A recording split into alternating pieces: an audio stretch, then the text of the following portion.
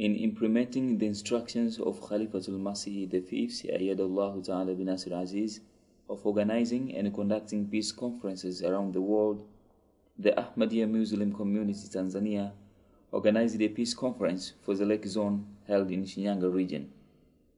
The conference was attended by more than 200 people, including regional commissioner, district commissioner, religious leaders, and various officers of the ruling party and other invited guests.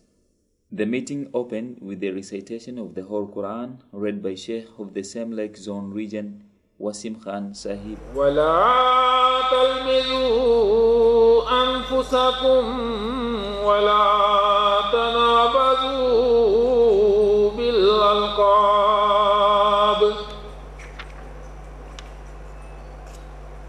بِئْسَ الْإِسْمُ الْفُسُوقُ بَعْدَ Then followed by the introduction of the Ahmadiyya Muslim community conducted by the Additional General Secretary of the Ahmadiyya Muslim Community Tanzania, Abdurrahman Ame Sahib. Fupi, Jumuiyya ya Waislamu Waahmadiyya kama inavyojitambulisha kwenye jina ni kundi la Waislamu,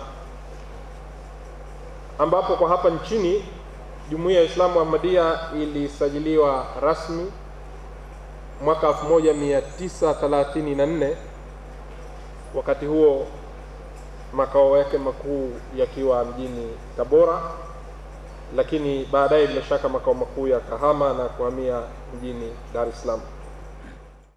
Then Amir of Jamaat Tanzania, Maulana Tahir Mahmud Chaudhry Sahib, commented on the real meaning of Islam to be a religion of peace and explained misconceptions currently understood by some people, particularly about jihad, that it is not the teaching of the whole Quran. Wote ni sawa, wote ni ndugu na wanatakiwa waishi kama ndugu.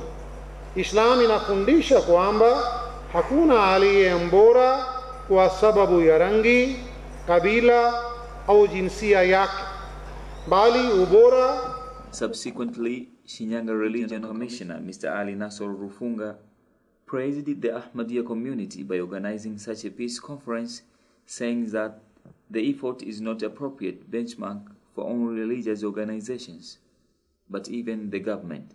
Regional Commissioner said that his provincial government has learned a lot from that meeting, and such meeting shall be prepared and invite people of all religions.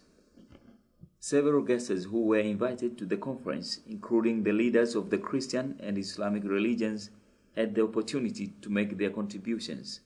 At the end, the session was closed with silent prayers led by Amir Sahib, followed by lunch and a group photo with some of the officials who attended the conference. Reporting from MTA Studio Tanzania, Ayub Mtekateka.